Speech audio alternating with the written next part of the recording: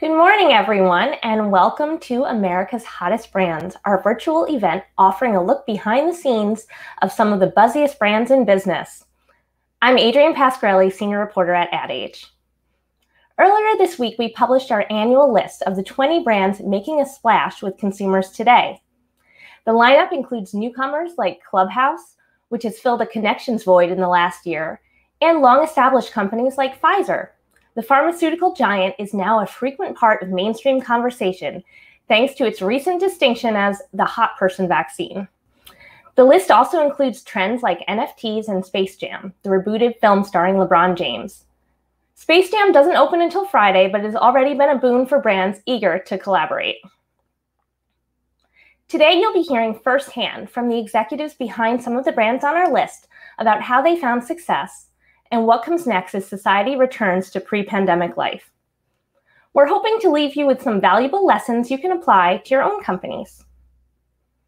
We'll be talking about the new breed of retail and what trends we can expect. We'll also host a fireside chat with Unique Jones-Gibson, the founder of CultureTags, the hashtag-based card game that's taking social circles and the retail aisle at Target by storm. And later this afternoon, we'll host a talk with executives from sports gambling site DraftKings and cannabis brand Cookies on the challenges they are facing by marketing amid ever-changing state regulations. Thank you to our co-presenting sponsors, Permutive and Upwork. I want to remind everyone tuning in to please feel free to ask questions on our social feeds, and we'll do our best to get to them at the end of our conversation. And let us know where you're watching from. Our first panel takes a look at the evolution we've seen in retail over the last 18 months. E-commerce sales have skyrocketed. In some cases, retailers have seen the digital sector double compared to pre-pandemic levels. At the same time, new ways of enticing customers have emerged, like live streaming and the idea of shopping as entertainment. Yet maintaining momentum can be tricky. We have a great panel with us today to tell us about how they plan to continue to grow their brands.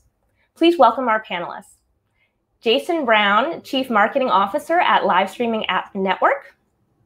Ed Plummer, Chief Marketing Officer at Dick's Sporting Goods.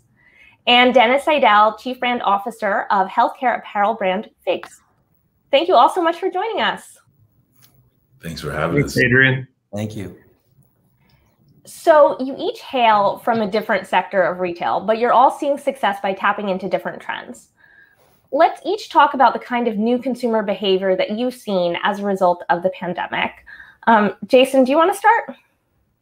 Sure, absolutely. And first and foremost, Adrienne, again, thank you guys for having us. And on behalf of the entire network team, I want to let you guys know how honored we are to be named on Ad Age's Hottest Brands list. It's a really huge deal for us. And I think on the network side, what's probably different for us is the fact that we're conditioning the U.S. retail consumer to shop in a different way. And I do think that the pandemic gave us the opportunity with the minimal distractions that were happening at that time.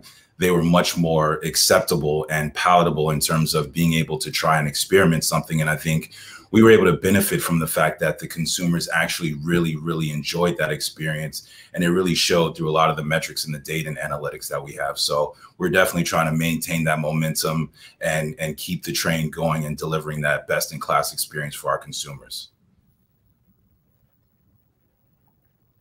Ed, what about you? Have you guys noticed any big changes in the last year compared to the previous 5 in terms of how your consumers are shopping, what they're looking for? Yeah, it feels like almost everything changed. So we've seen 2 big changes. One is really around the way consumers shop. So we closed our stores in March of 2020. They were closed for several weeks, and at that time, customers still wanted to shop us, and they would shop us online, which was great, but there was still a contingent of customers that wanted to shop the store. So we had been working on technology for years, and our technology team was in a great place. They spun up curbside in 48 hours.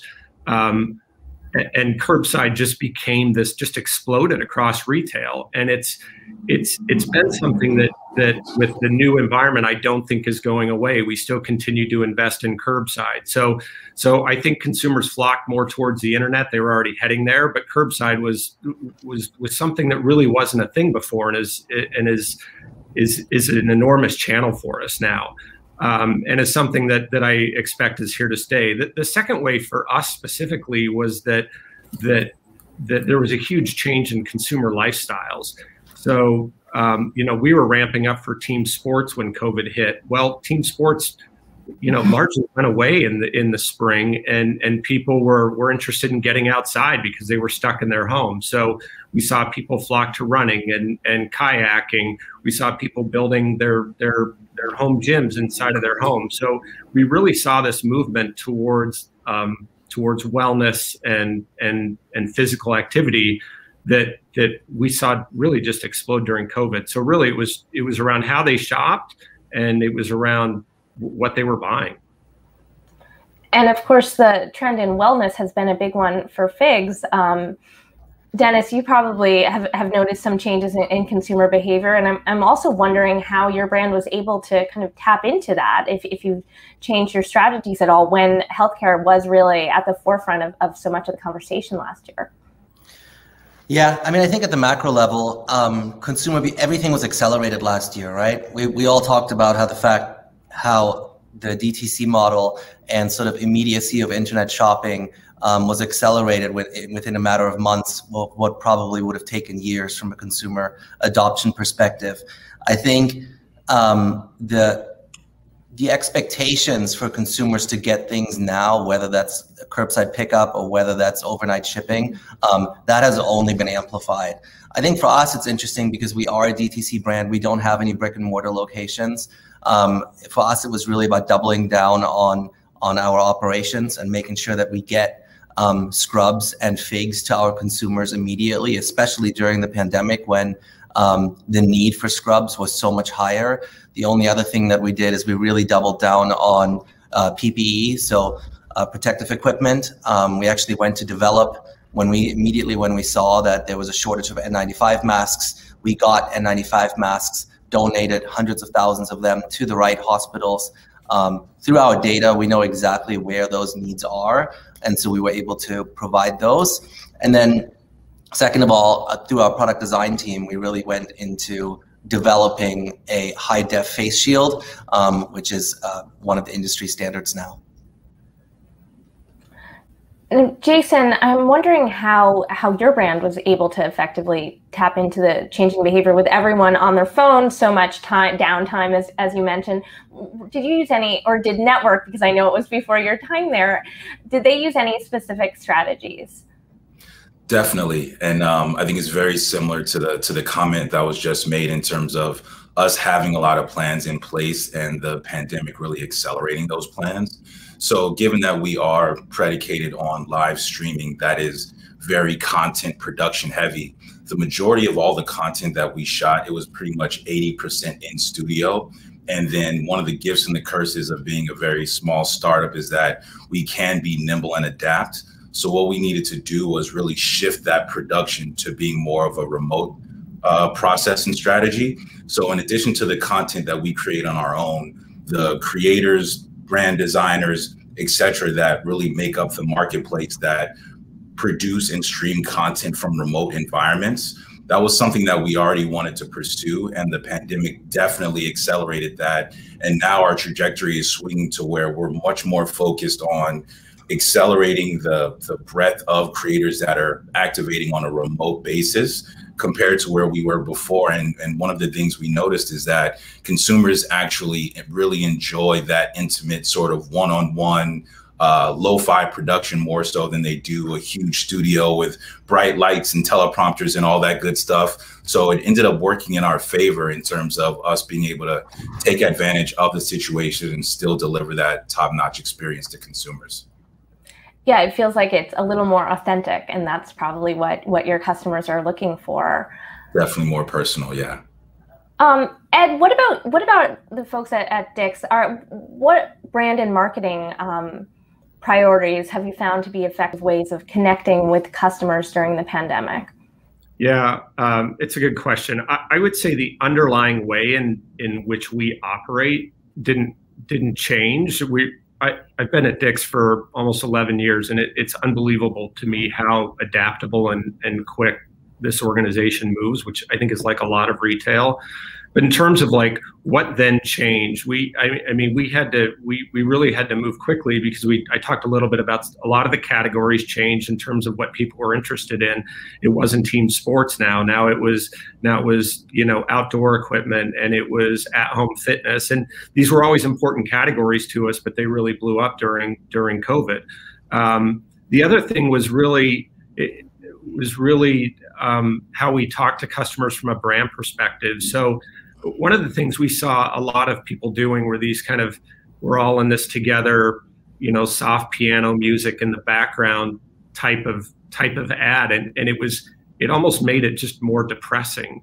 And we wanted to put some optimism out into the marketplace and inspire people to get out and do what you can do within what is really a pretty terrible situation that people don't really know how to be in. So we launched See You Out There from a brand perspective, which encouraged people to get outdoors and take advantage of the time to be with family and to get outdoors and to do something that maybe you wouldn't have done before. So that marketing helped tap into some of the new trends you were seeing too with the outdoor sports and the running, some of the solo activities that were safe at the time. It was a spot we wouldn't have run pre-COVID because it wasn't the activities that were taking off. I mean, it really was something we had to spin up quite quickly. And I think the world's getting that way where you just have to be more adaptable and more flexible, and you've got to be open to just, an annual plan doesn't work anymore. You set the annual plan, it falls apart, 60 days into the year. And this was that really on steroids. Are you guys finding that your strategies, your plannings are happening much faster to when they hit the channels? Like, how much has that planning window for marketing shrunk? Gosh, for marketing, look, you always want 6 or 8 months. Last year in March of 2020, it shrunk down to weeks. I mean, we didn't know when we closed the stores how long stores were going to be closed, and so you're optimizing for e-commerce performance and programmatic and digital channels, and then stores aren't closed as long as you think they're going to be closed, and so now you're spinning it back up, and then people start to play team sports in different parts of the country, so you spin that up regionally. Like it's still that way. I mean it's been great from a sales perspective, and you kind of hope it continues, but you got to be on your toes all the time right now because you just don't know where it's gonna go next. Now, Dennis, Fix is for healthcare professionals, but many in the industry have started wearing your scrubs for many reasons. But I'm wondering how that plays a role in the marketing that you guys are doing. Are you marketing to those customers at all, or are you really focused on healthcare professionals? We're pretty laser focused on healthcare professionals. We're fairly new in this space, in this category at large. I think if you just step back for a second and look at why we exist, right? We exist to empower, celebrate, and serve healthcare professionals and really those who serve others. And so if we put things through that lens, the big thing for us is innovation, right? And I know that word gets thrown around a lot, but there was no innovation within this category before we existed. So we do that through product, but then we also do that through experiences and content. I think just to add even to what Ed was saying, when the world was doing the piano music and we're in this together, we did the exact same thing. We flipped just like Ed did, and we launched one of our biggest brand campaigns in the middle of 2020 called New Icons. That's where we as a brand, for the first time ever, put healthcare professionals, whether they're pediatric transport nurses like Lexi, we put those on Times Square billboards, right? So the way that the world has looked up to celebrities and athletes, we have now put the healthcare professionals that have served the world onto the pedestal, right? And so that is a complete pivot of how this category has been communicated in the past. And are those healthcare professionals, are they part of your brand ambassador program, or is that something separate? The ones that we've put shine a spotlight on are definitely part of our ambassador program. Our ambassador program is arguably best in class. We've got over 250 ambassadors on our program that we leverage and integrate and really serve every single day. We speak to them daily. We have an incredible ambassador program and management team that has those one-on-one relationships with them and conversations daily. Are any of you testing new marketing channels? I mean, things like TikTok. I mean, Clubhouse was also on our list. I'm wondering what you found, if there have been new things that you've been experimenting with during this time. Jason, would definitely say yes. And just given the nature of us entering live streaming commerce, it's imperative that we try and test new things on a regular basis. And I think what's great about how we positioned ourselves is that we don't necessarily look at TikTok or any of the other platforms that are exploring live entertainment as competition. TikTok is actually one of our biggest brand partners as well. So not only do we partner with them with our own TikTok channel and executions that we do against their TikTok is also on our platform as well. And that's one of the things that I definitely continue to reiterate with the team, is that we need to continuously experiment and try new and different ways to engage with our audience on a regular basis. Because when you also look at the breadth of products that we sell, the art community might be more so on one platform, and you think about fashion, or you think about sneakers, or you think about collectibles, it could very well be another platform. And that's one of the things that we're continuously refining, is where we decide to engage with consumers based on what their specific interest set is. Right, because it's so different for each person. Now, Ed, I know TikTok has been a big source of interest for Dick's. Is that right? Starting last year, right? Yeah, starting last year with back to school, and we're going to double down on back to school this year. Again, it's one of those things. I mean, TikTok gained traction so quickly, and it's so different than some of the other social media channels. So we, for back to school this year, we actually used teen influencers to help us develop and critique the campaign and help us ideate on the campaign. So TikTok is going to be a big channel again for us in back to school. And again, we're gonna lean into the optimism and the excitement, and our spots this year, very excited about them. They're high energy, and it's what we think kids want. They want to go back to school. They want to be with their friends. I can't even imagine what it must have been like to do school from behind a computer screen last year. It would not have served me well as a teenager. But yeah, we're going to lean into TikTok, some of the other social channels, and a heavy use of influencers this year to drive what I think is a pretty optimistic, energetic campaign. Now, I want to come back to back to school and maybe talk a little bit about holiday too as we look ahead. But before that, we have a couple shout outs that I want to say. We have Tasha from Illinois, Abigail from North Carolina, Muhammad from Pakistan, Laura from California, and Kathy from Pennsylvania. Thank you all for watching. And if you are just joining us, I'm Adrienne Pasquarelli with Ad Age. I'm joined by Ed Plummer of Dick's Sporting Goods, Jason Brown of Network, and Dennis Seidel of Figs. If you have any questions for our panelists, please leave them in the chat, and we'll try to get to them at the end of the session. Now, Jason, I want to ask you a little bit about your background. Now, you were at Foot Locker until fairly recently when you joined NTWRK. I'm wondering if you found any similarities between the two companies that you've been able or you plan to use to your advantage. Absolutely. Foot Locker, an amazing company, so proud of the work that we've done there. And as you can imagine, I would say that the biggest similarity is that Foot Locker and NTWRK are both rooted in youth culture. And everything that both companies do is all about being credible and authentic in that youth culture space.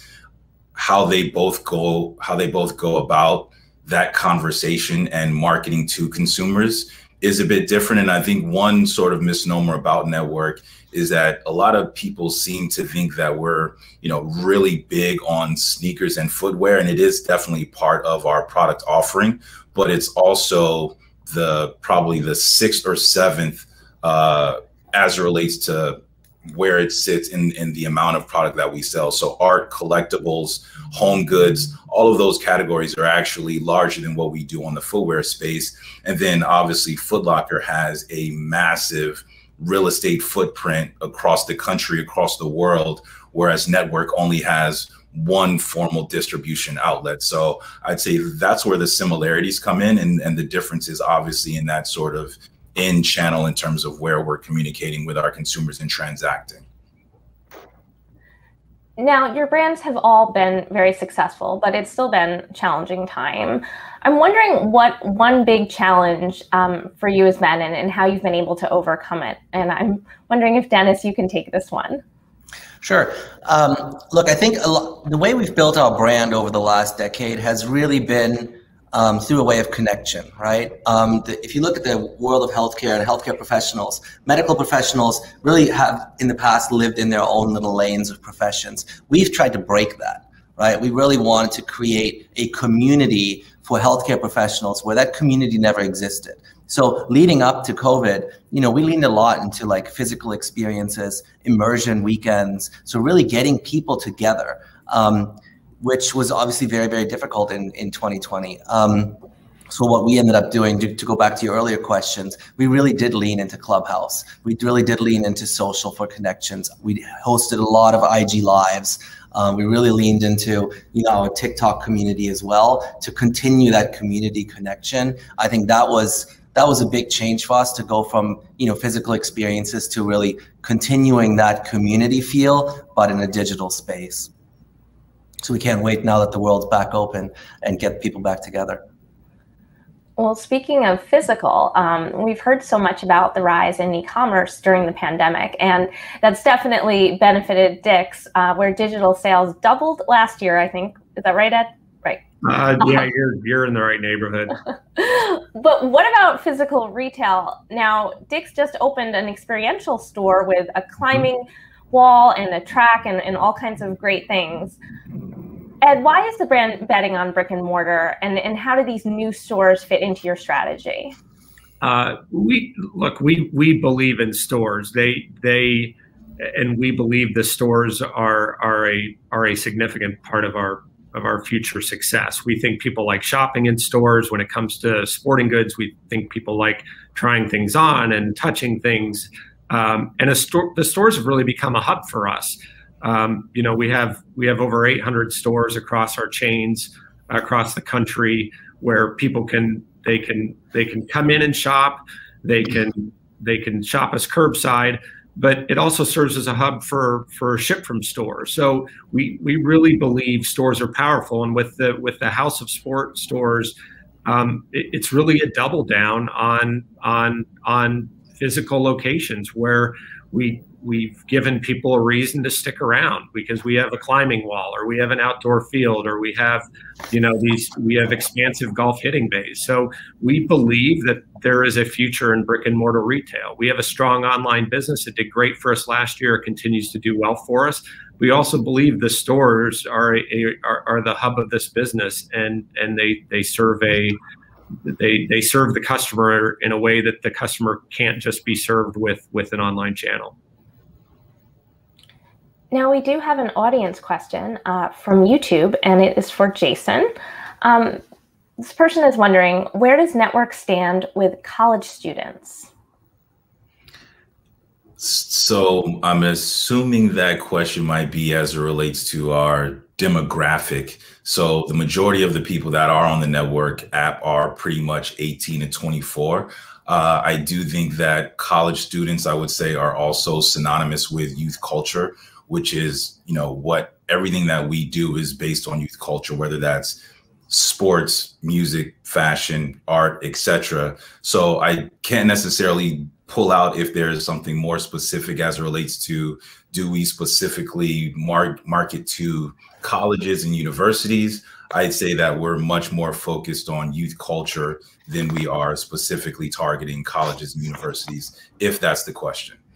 So kind of looking into the trends that are resonating with youth culture. Exactly. And how are you using some of these trends when it comes to the types of brands that you're partnering with at Network? No, absolutely. We have a tremendous merchandise team who is not only looking at, the current trends, but they're also forecasting, when we hear the term influencer a lot, but who are those people that have historically set trends and what does it look like in 2022 and beyond? So I think we're doing a great job at making sure that we're having the right conversations, looking at historical trends, and always testing out new and different things. So I think that's how we've been able to make sure that we keep that thumb on the pulse. Now, Dennis, right now FIGS is online and direct to consumer, as you mentioned. Are there any plans to wholesale or open your own shops, getting into some of that physical location that Ed was just talking about? Yeah, the DTC model is working really well for us. I think it allows us to really capture so much data, and the more data we have, the better we can serve them, knowing what they're going to want in the future. I think from an experiential perspective, like I mentioned, is really important for us. In the past, we've dabbled in pop-up stores. We've done a pop-up store in New York City.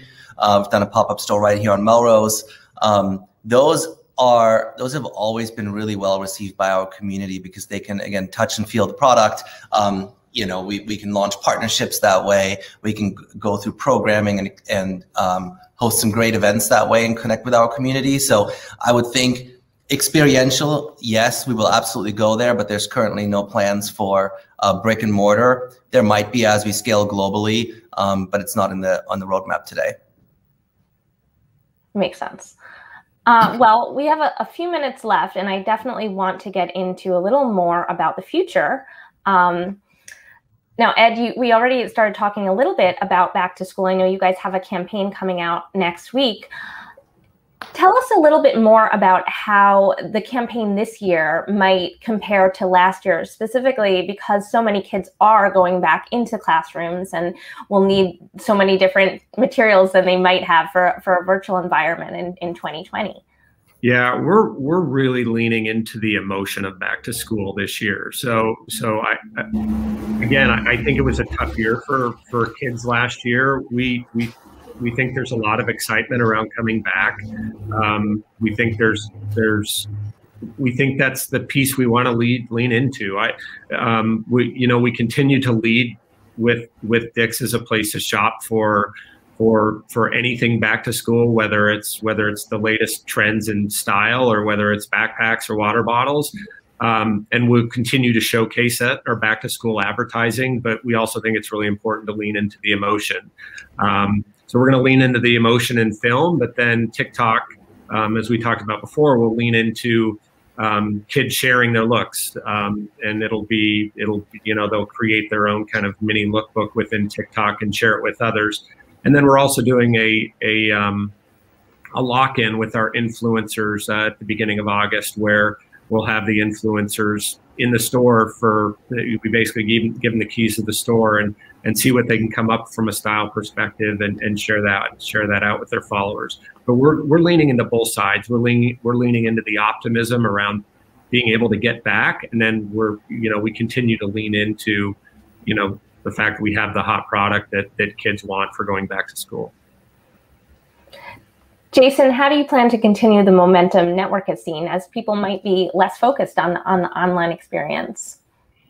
So I think one of the things that we're really focused on during the pandemic, similar to what both of these gentlemen were saying earlier, at times we would sort of latch on to various in real life events, whether that be Coachella, doing pop-up shops and things of that nature. But we started this idea of creating our own digital festivals during the pandemic, and it's something that worked tremendously well. And what we've decided to do is really expand the breadth of what those digital festivals could be. So we've already had almost one every single month this year, with the most recent one being Staple Day, where we partnered with world famous sneaker designer Jeff Staple.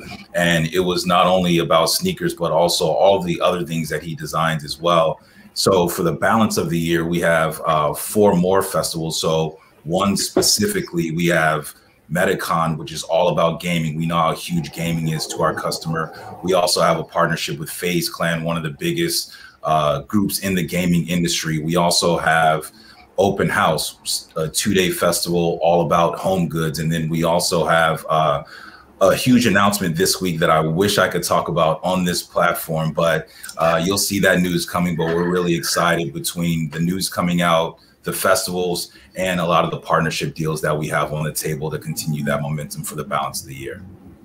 I can't wait to hear about that news that you can't mention today. I'm sorry. Dennis, last question for you. What's ahead for FIGS, and where do you see the brand focusing in 2022? Yeah, it's a great question. Look, I think the biggest thing for us is as we get to know more and more of our customers, we're really looking at FIGS as the lifestyle brand for healthcare professionals, right? We build performance product for healthcare professionals. And that is not just scrubs, that is not just in the hospital, but really looking at the category and really the consumer. What do they need to get to work? What do they need at work? And what do they need to at home, right? And so we've actually developed an on-shift fleece jacket, which is specifically designed for hospital environments, because hospital environments temperatures are ranging vastly between cold and hot. Our product is designed for that. A lot of the product that was designed in the past was designed for maybe mountaineering that people are wearing, and so we're designing specifically for that person, with that person in mind. And then I think the second piece is, we have a huge opportunity to continue to drive awareness. So launching a massive brand campaign that really celebrates these awesome humans, as we refer to healthcare professionals later in the year, is going to be a big, big moment for us. Great. Well, I can't wait to see all of this. But now we're out of time. Ed, Jason, and Dennis, thank you so much for joining us today. Thanks for having us. Up next, Studio 30 chats with Elizabeth Brennan of Permutive, one of our sponsors.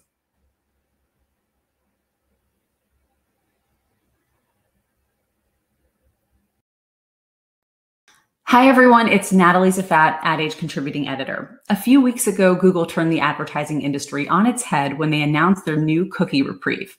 Today, I am joined by Permutive Head of Advertising Strategy, Elizabeth Brennan, who's going to give us a glimpse into a first-party data-based advertising ecosystem and also tell us why brands shouldn't crumble, excuse the pun, under Google's new cookie reprieve. Welcome, Elizabeth. Hi, thank you so much for having me today. Of course. Thanks for being here. The last time we connected, Google had just announced their cookie reprieve, and it felt like the advertising industry was sort of unraveling. You kept your cool, though. You said to me that brands shouldn't operate in a legacy way, that they sort of crumble when any technology company releases news. So I wonder, how does Permutive sort of help market in a privacy-safe way while still staying robust enough to not be threatened by some of these industry changes? Yeah, absolutely. I mean, I think it's such a tricky time for marketing people at the moment to not kind of feel worried every time any tech company or privacy regulator puts news out into the press. It's a very kind of confusing and chaotic time. But I really think that particularly for the brands who are watching us today, kind of really up and coming brands, it doesn't make sense to work in a way that is compromised from privacy. And as you say, a legacy way of working. Cookies have been around for decades, and we know that there are privacy regulations coming down the road. The way that Permutive helps advertisers and publishers to behave in a privacy-safe way is because none of our technology really relies on working with cookies. We've developed technology that allows publishers to effectively understand all of the users who come to their site and target them for advertising without that data ever kind of leaking out of that ecosystem. And from an advertiser's point of view, we have built an infrastructure to allow them to not only make sense of their own first-party data without that, again, leaking into the ecosystem, but also kind of collaborate with publishers in order to build really smart targeting strategies that do not compromise privacy. One of the problems with privacy at the moment is that data goes around an ecosystem sort of willy-nilly, and an awful lot of data is sitting within that ecosystem. It's taken out of where the data is created, and what that means is that the owners of that data lose control over it and user privacy is compromised. In the permitted ecosystem, that's not happening. So the data owners remain in control of their data, whether that's an advertiser or a publisher, and all we're doing is facilitating that connection. Elizabeth, I wonder if you can tell us what advertisers need to do in the wake of the new cookie reprieve. Absolutely. I think it's quite confusing for advertisers at the moment. There's news coming out, not only from Google, but from Apple as well, about what their different policies are. And certainly the Google news has thrown a few people into kind of chaos and what are we going to do? And we've started down this journey. For me personally, I think the Google news just speaks to how difficult this issue is to solve and how complex it is and ingrained into the ways that we're working today. I think advertisers, if anything, need to kind of really take the ball by the horns and build their kind of test and learn. But I think what's really important is, rather than even looking at kind of the individual news stories that might be coming out, is privacy is coming like kind of a juggernaut down the road behind us. And there's nothing that we can do to kind of stop that, regardless of what one player, one party might be saying is their approach to that. The reality is that regulators are really going to be very strict about how data can be used. And that's not going to change. I think also Google are their own company and they are at liberty to change their policies whenever they like. And they've given this kind of new deadline, but that doesn't mean that the deadline can't change and it could come forwards or backwards. So I think for advertisers who want to kind of give themselves a bit of comfort, it's really for them about taking control of what they can. And that means being aware of what first-party data they have in their businesses, understanding where that sits, understanding how they can activate that. It's about understanding which strategic partnerships they need to form with other first-party data owners. And that could be retailers, that could be publishers, but really people who they can collaborate with to expand the reach of their own first-party data, which we all kind of acknowledge will be limited. And then it's about working with like infrastructure partners. So the infrastructure that works today, there are parts of that will still work, and there are parts of it that won't. And within their own technology stacks, it's really important that they understand where the risks are and what new partners they need to bring on board that help them to navigate this new world. And whilst, of course, they can still continue to work with cookies in Chrome, actually, if you look at Safari and you look at Firefox, which is about 40% of the internet usage today, you still can't reach people there with cookies. And I think particularly if you're a high fashion brand, a high fashion retailer, it's kind of imperative that you can reach people on those devices. You know, Safari users spend more than people who spend on Android or other desktops. And so it's important to think about your audience strategy holistically. And yes, kind of Chrome is the majority of browsing, but if you are a nuanced brand, if you're an up-and-coming brand that needs to reach influential, highly affluent people, if you can't reach people on Safari, and the news that Apple is putting out is that they really are taking privacy seriously. You know, the notion that people can kind of block email addresses going into that system, what that means is that one-to-one targeting becomes even more difficult. The result of that is that strategic partnerships with publishers or, again, other data owners who do understand holistically and everyone that's coming within their environment is even more important to continue to reach people there. I wonder if we can take a deeper dive into the data, because it seems to me that there's sort of this bigger data problem, if you will. You said that people need to be more aware of how data is being used and not expect that it's going to be protected. I wonder, what are some of those best practices that you think consumers should be aware of? And how do you communicate to your customers to help them feel secure?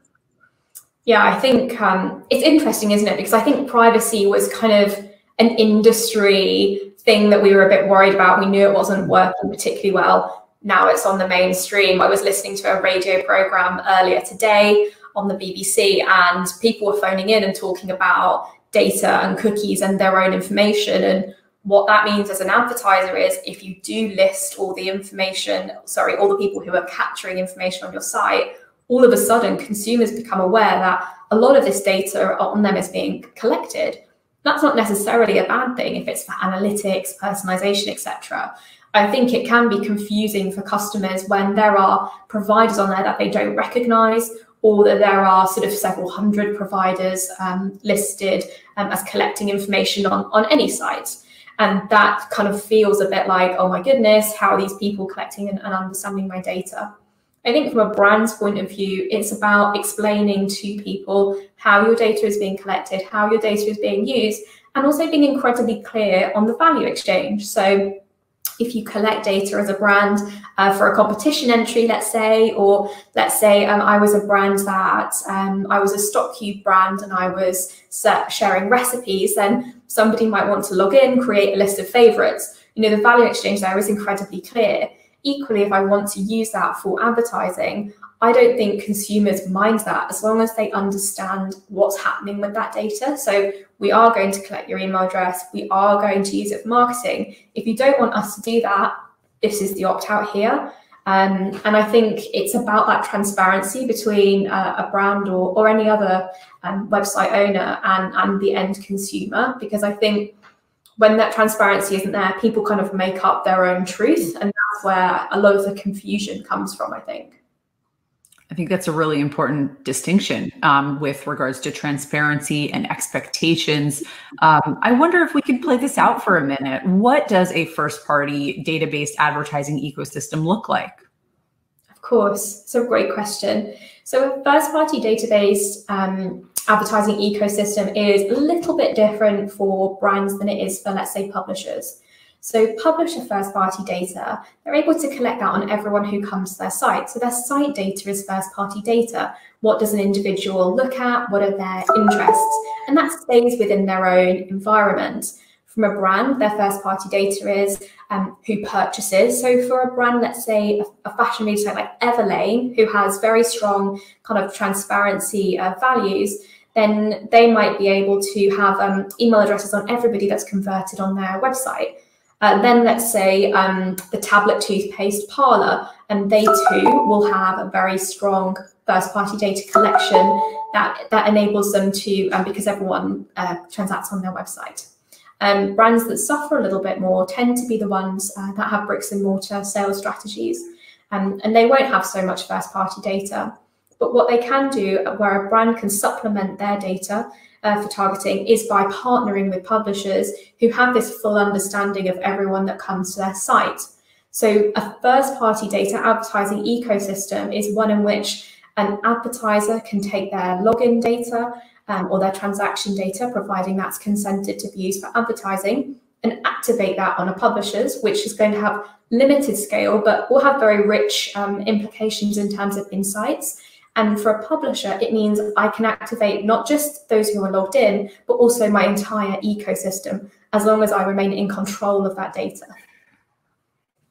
Really helpful. Thanks for walking us through that. I wonder how that type of an ecosystem would change the relationships between brands and agencies and publishers. And maybe if I can ask one more question, how would ad tech support that?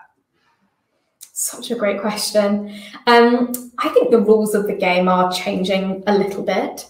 What we've had in this world which we operate in today is like efficiency at the heart of the ecosystem, machines talking to machines doing an incredible job. If you want to hit an ROI or you want to hit a cost per acquisition, this ecosystem is built to do that. The relationships are changing fundamentally between a brand, an advertiser and an agency. The rules of the game are changing, and certainly like the power shift and the power dynamics are changing. in a world where we've put efficiency at the heart of the ecosystem, an advertiser and an agency is really setting the agenda. They're saying, this is the CPA I need you to hit, this is the ROI I need you to hit, and a publisher is working as best they can in order to achieve that. When you start to put humanity back at the ecosystem, when you start to put privacy at the heart of the ecosystem, actually it's data owners who really have an awful lot of the control. And those people tend to be publishers because, as we talked about earlier, Natalie, they have this kind of first party relationship with everyone who comes to their site. And so what's happening is the value is shifting back into publisher first party data. What that means for an advertiser is they need to have direct connections into publishers, and they need to form and build these strategic relationships. For an agency, whilst they've always been a strategic partner to their advertising colleagues, it means that the nature of the strategy that they need to deliver is slightly different. Because whereas they might have been saying, we can deliver this all through real-time bidding, we can drive towards your CPA, it's all of a sudden it's who's going to be strategically important for you, who's going to have the right first-party data, what's the nature of those relationships. And I think for an advertiser to be told, you need to have a direct relationship with a publisher, they kind of understand the why, but they've no idea how to go about sort of forming those relationships a lot of the time. And particularly for advertisers who are newer to marketing, that can seem like a really daunting task. And so agencies have got a really important role to play there in terms of supporting their customers through this new world, helping them to navigate it. Really important distinction, and thanks for that extra color. Thanks so much, Elizabeth, for joining us today. It's great to have a chat with you. I'm going to kick it over to Jessica Wall, Ad Age Senior Reporter, for our next panel.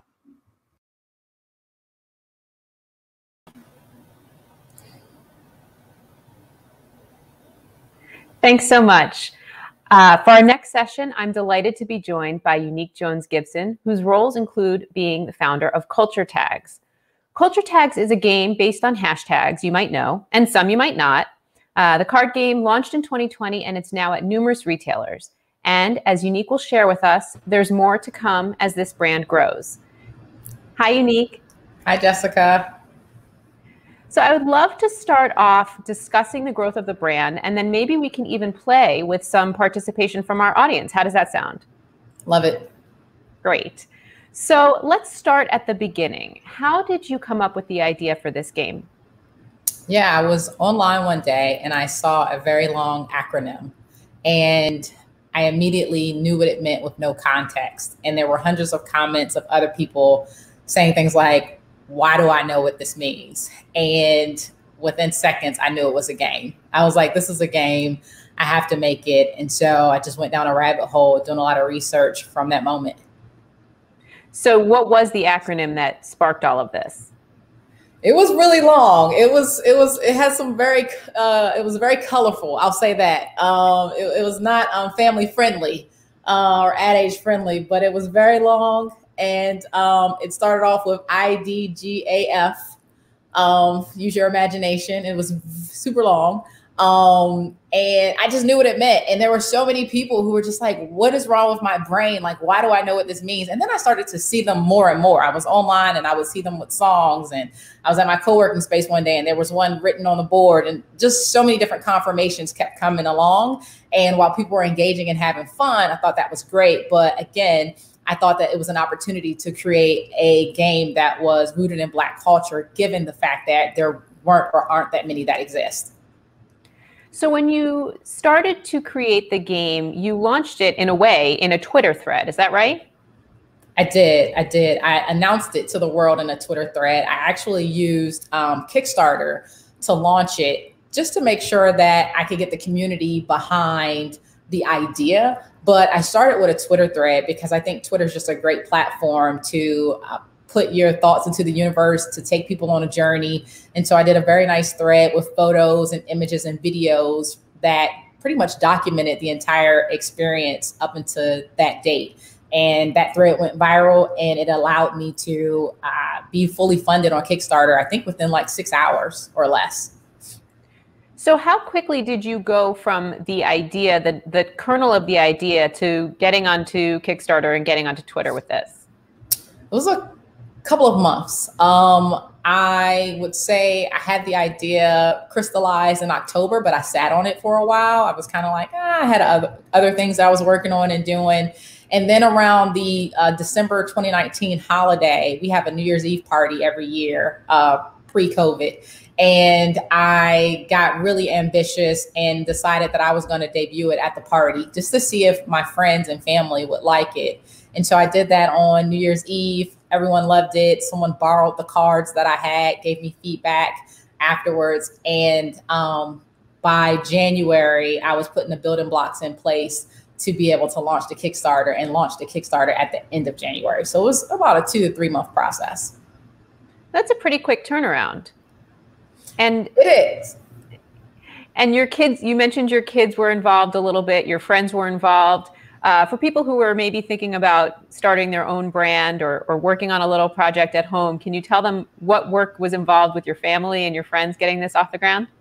Yeah, so I did a lot, from trying to figure out how big should the cards be. And so I started to sketch things out on a pizza box. And then I started to think about games like Heads Up. I was like, you know what? We play those on our iPhone. So why don't I just sketch it to the size of my iPhone? And then I would have my kids stand back and I would say, can you read this? Can you see these letters? And then I would say, go back again. Can you see this? And then anytime I was around family and friends, I would use it as an opportunity to give them a culture tag. I was even texting friends, like my friend Lovey. I would text her and say, this is from a film, Coming to America. Do you know what it is? And we would do that for hours. And so I really leveraged my village to help me to validate the idea and to optimize it as I was building it.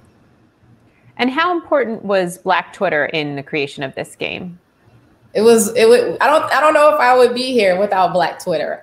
Black Twitter is the genesis of genius online and social media. And I was able to get inspiration from Black Twitter. I was able to test the game via Black Twitter. A lot of the culture tags that are in, there is a Black Twitter category in the game, because I feel like Black Twitter just puts so much into the universe that we all borrow from. We see it show up in articles, we see it show up in television shows and music. And I wanted a game that could really validate that and bring it to the forefront to the masses. And so Black Twitter was immensely important in the creation of culture tags.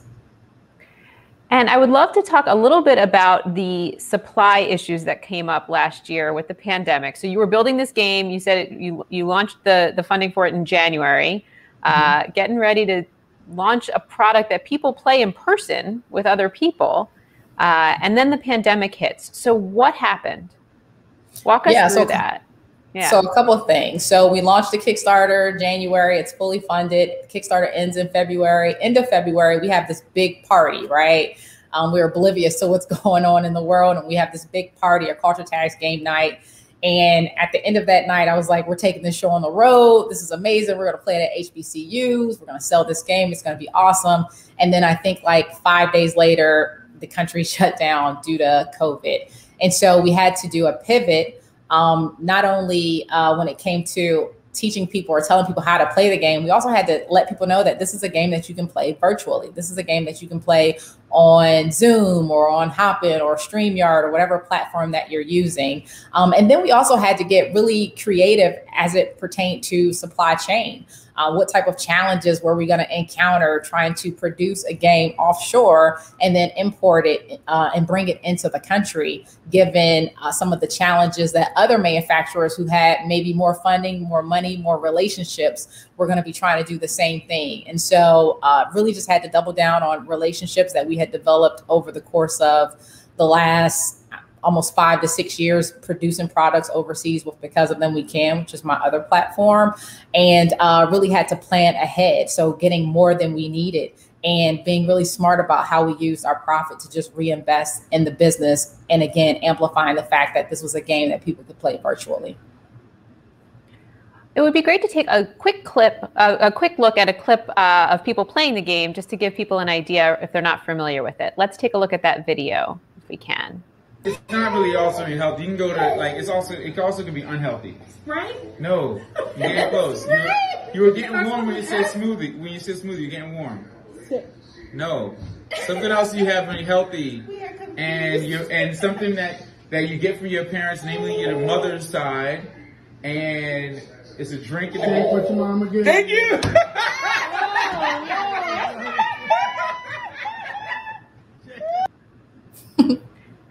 So once again, I'm Jessica Wall, senior reporter with Ad Age, and I'm here with Unique Jones Gibson, who is the founder of CultureTags.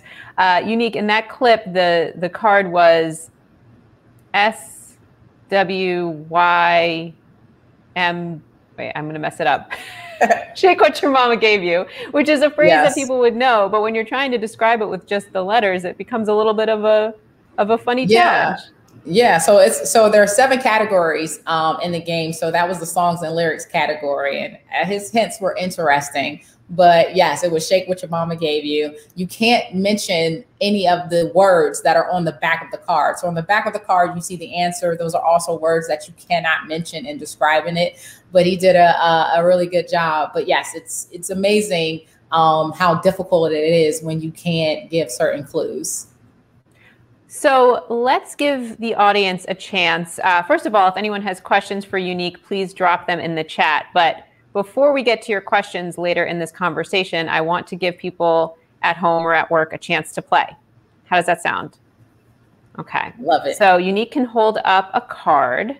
Which category is this one from? So I'm going to do one. Everyone should know this. I'm going to do one from the 2020 expansion pack. So we have expansion packs as well. This is, and I'm not going to give the answer, right? We're just going to describe it. So this is something that everyone said whenever they entered a Zoom call and they started talking, but no one could hear them. Or somebody might have said it to you. 2020. All right. All right. I'll give you another one. I know we'll come back to the answer. I'll give you one from Black Twitter. All right. So this is something that you would typically say maybe to your girlfriends or your friends when they have something juicy that they need to tell you, some gossip, and you want to hear it. You are ready to lean in so that you can understand what they're about to tell you. You tell them to do this. This is also a beverage. So if people have guesses, again, please leave them in the chat. You've seen 2 clues so far. So give us your best guess by leaving a comment on social. Unique, do we have one more? I have one more. Oh, so this is a long one. This is a long one. And there are some really long ones in the game. A lot of times people see it and they're like, oh, that's easy. But then you get one and it has like 13 letters. All right. So this is a daily saying. When you call your friend and you're about to talk, but you want to make sure no one else can hear what you're about to say, this is the question you might ask them. This is the question you might ask them because you don't want your voice echoing everywhere. All right. Do you want me to roll back the answers? Let's give people a second to keep typing. Some of them might be really thinking about some of these. Okay. I'll show them again. There's number 1. Again. Black Twitter. All right. And then what category is that last one from? This is a daily saying. Daily saying. Okay. Yes. So I think we've given people plenty of time to play along. Let's go back to the first one. Guessing a lot of people, especially if you're watching this on your laptop, have gotten it. Yep. There we go. Yep. That's right. Got it. You're on mute. Okay. Number 2. This one took me a second. Oh, there you go. Chanel got it right away. All right, Chanel. All right. Okay. Ada. I love it. Yes. Spill the tea. You got to lean in when you say that one too. Spill. All right. Last one. Yes, Stacy. Yes. Whenever someone starts their conversation off with, you got me on speaker, you know they're about to spill the tea. All right. So let's talk a little bit about how the game play changed as a result of the pandemic. Clearly, you had this planned as something that people were going to have in their homes. Like you had people over for your New Year's party, right? It's a card game. It's similar to something like Taboo. They're going to be in person playing. Then 2020 goes and is 2020. What did you do to help evolve the game to be better suited for playing without people nearby? Yeah, so the game was already created, but I think what we understood very early on was it's a real opportunity to play it virtually. So as people started to delve more into Zoom or other virtual platforms to connect and meet, when I played it online, I said, oh my gosh, the cards, they show properly. This would be great to play on Zoom. And so we started to shift our marketing to telling people that you can play on Zoom. And then we started to host events as well, where we were inviting people out to come play CultureTags for a game night so that we could show people that this is a game that you can play virtually. And we got so much great feedback from people who were saying like, hey, I haven't seen, my mom in 6 months. I haven't seen my family. But one thing that we do is on Sundays, we get together and we play CultureTags. And just hearing that feedback just helped me to understand that we were in the right place with the right mindset at the right time, because it really allowed it to take off even more so than it probably would have had we not been in a pandemic, because it gave people something to do that still brought people together even though they were apart. So were you suggesting to people that they each buy a set of cards and have them at home and then go on video together? Yeah, people were really creative. So it was more so you just need one person to actually have the set in order to play. And so people would do like we just did, and they would hold up the different CultureTags. But then we heard from other people who were saying things like, we had a committee and we split up. And so they created their own little presentations, or they would split up the cards. And so we've seen it done a number of ways where people have the games in their homes, or one person has the game, or one person delegates and says, okay, you're doing daily sayings, here are your CultureTags, and you're doing church, here are your CultureTags. But I think it was really up to however many people were playing and how creative they were. Let's talk a little bit about the marketing strategy for this. So obviously it changed as you just referenced due to the pandemic. But how did you get the word out? And even maybe before we talk about marketing, let's talk about getting it into retailers, online retailers and physical retailers, because that's not easy, especially during 2020. So one of your big breaks I know came when you got it on the shelf at Target, right? Correct. So Target was our first yes. Target was amazing. They have an awesome supplier diversity team that connected with us. Took us through we took them through the presentation, and we're able to play with them as well. And from that meeting, we were able to solidify a distributor. And I want to say the Kickstarter, we started shipping games in June, but we were also taking pre-orders. And so we were getting like anywhere from 30 to 50 pre-orders a day just from our virtual play on Instagram and our virtual games that we were doing via StreamYard and Hopin. And so when we met with Target, Target loved it. And the only question that they had at the time was, can we have the exclusive? To which we said yes. And so it went online at Target in August of last year. And then in November, it went in stores at Target. And then Target had exclusivity up until, I think, March of this year. And then in March of this year, we opened up in other stores. And so now we're in Target, we're in Walmart, Barnes & Noble, Books A Million, Myers, Kohl's, and many, many more to come. So there's been a quick response from retailers. Yeah, it's been a really quick response. The major retailers have all been amazing in getting CultureTags on the shelves. Target's been amazing, not only in getting us on the shelves, but also helping us. We talked about marketing. They have amazing programs for Black creators, just in helping to fund some of the marketing initiatives that it'll take to not only ensure that the games get on the shelves, but you have to ensure that those games move and that you can sell your product once you get that exposure. And so they were great in that respect as well. What advice would you have for someone who's looking to get a product onto the shelves at Target or some of the other retailers that you're working with now? Yeah, I think the biggest thing is know your numbers, know your margins, plan for that in advance, plan for prices to increase with potentially your manufacturer, your shipping. I know for us, we saw an increase in shipping because of the container shortage. We saw an increase because the price of paper went up. So I think if you plan ahead and take that into account when you're thinking about your margins, you can be really successful. And then also build a community. I don't think that CultureTags would be successful without us having built a community that could easily get behind it. Even though it was a good idea, people have to know about it. And so I would work on building a community. I would work on knowing my margins. And then I would really work on having a plan to understand, once you get into these stores, how are you going to ensure that you get people to either go on the website or go in their stores to purchase the product? Are you also selling direct to consumer, or is it all through other retailers? We are direct to consumer as well. So we sell direct through CultureTags.com, but we're also in those retailers that I mentioned, as well as on Amazon. And can you tell us how many games have been sold so far? A lot.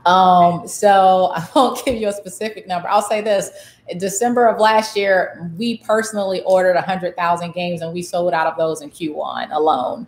And so we've sold a good amount of games, and we're on track to do at least 1 million games by end of next year. Fantastic. From something that came up because of an acronym that you ran across, and you've made it into a 1 million box selling game. Once again, I'm Jessica Wall, senior reporter with Ad Age. I'm here with Unique Jones-Gibson, the founder of CultureTags. So let's talk a little bit. You mentioned expansion packs. One of the cards that you showed us earlier was from your expansion pack. When did that come out? And oh, there you go. Yeah. Everything we want to forget about 2020. Or some of the things we want to forget about 2020. Those are all the good moments we're reflecting on. Because the game is all about joy, right? It's bringing so much joy to people, and that's where we have tons of expansion packs planned. But we launched the expansion packs, I think, like maybe 2 months ago. And we've got expansion packs that are loading up from different eras, like the 90s. We've got a holiday pack that's getting ready to drop. The expansion packs that we have that I just showed you, we have Mamas Everywhere. We have the Art of Storytelling. We got a number of them. They're ready to go on Target.com. But yeah, people, once you play, you want to keep playing. And because it's about how we communicate, language continues to evolve. How we express ourselves continues to evolve. And since it is rooted in culture, it's really endless. And so we are definitely cooking up more expansion packs and additions. And so far, the response has been great. What else is next for the game beyond expansion packs? Is there anything planned, maybe digitally, to play? Yeah, so we have 2 big things that we're working on. One, we have an online version, so a web app of CultureTags so that you can play digitally. The way you'll describe will be via text and via GIFs. And you'll be able to play anyone in the world, anywhere in the world, as long as you have an internet connection. And so that'll go into beta at the end of this month. And then the other thing that we're working on is a CultureTags game show. So we're definitely working to bring this game to another format so that it can reach even more people, so we can continue to express ourselves and bring more joy to folks as they delve into this whole acronym phenomenon that we've all been able to use. All right. And there's got to be some kind of mute button or bleep or something ready for that game show, I would think. Listen, we're going to need something, because the thing about this game is the funniest part about CultureTags are all of the wrong answers. And so people always say, is it family friendly? And I always say it depends on who's playing in the family, because all the CultureTags are family friendly, but some of the guesses, it's really up to your imagination and how people are describing it. All right. And how does your other role, so your culture brands, we should talk a little bit about, how does that play a role with CultureTags? And just tell us a little bit about what else you have going on. Yeah, so Culture Brands is our overarching, it's our agency where we produce and develop culturally relevant content, campaigns, and products. And CultureTags, there's no way I could have created CultureTags without the data and the insights that I get from mining my different platforms, such as Because of Them We Can, or working or continuously having a pulse on the culture. A lot of times when people think about Black culture, it's something that they jump in and out of, but it's something that I live and breathe and experience every single day. And it's something that I'm able to learn from every single day through the Because of Them We Can platform. And so that informs sometimes the culture tags or the categories, just having that insight, but it also informs how we interact and produce content or products or strategies for our clients as well. Do you have clients who have come to you through the game? Has there been any breakthrough like that? Someone sees the game and tracks down who the company is behind it? We've had partnerships based on the game. So people who are definitely trying to partner, other brands who see an opportunity to create custom culture tags or to incorporate it into something that they're doing, whether it's for their internal operations or externally. So yes, we have had people reach out based on the game in that respect. And how do you see the Culture Tags brand itself? Do you see it expanding beyond the game?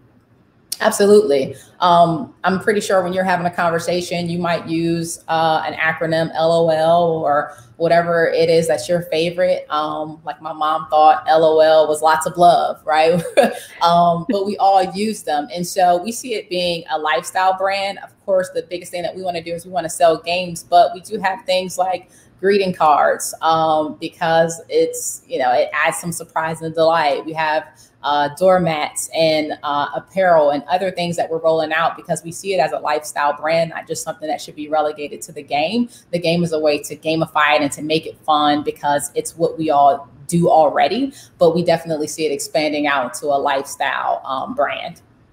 And Unique, before I let you go, is there a new acronym, something out there that I don't know yet that I can sound cool if I use it? And for our audience, they should walk away with something that, isn't maybe on a card yet. Maybe it's coming in an expansion pack and we need to know it first so we can win. I feel like my clients might be watching this. And so I'm going to say no, because the acronym that I'm thinking, again, is not a family-friendly acronym that's really popular, but that hasn't necessarily been put in the game yet. I'll just say that you should always pay attention to what's happening in Black Twitter, pay attention to what's happening in your daily life and your conversations. Just understand that the things that we say frequently or often are things that can be transformed and plugged into a culture tag. And so I would just say, keep your ideas and your options and your imagination open. And when it's time for you to play, just make sure that you're on your A game when it comes to your hints. All right. Well, I don't think I can play against you, but definitely look forward to maybe playing at some point soon. Again, Unique Jones-Gibson, founder of Culture Tags, one of this year's America's Hottest Brands. Thank you so much for joining me for this conversation and playing a little game with us. So it's been great to see you. Thank you. I appreciate it. Next up, Studio 30 chats with one of our sponsors, Upwork.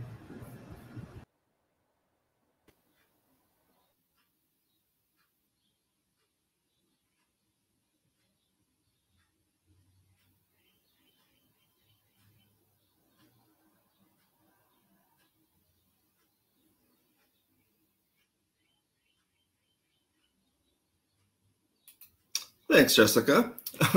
Before 2020, the gig economy was still regarded by many as an outlier in the industry. But after a year of working remotely, the lines between full-timers and freelancers have blurred.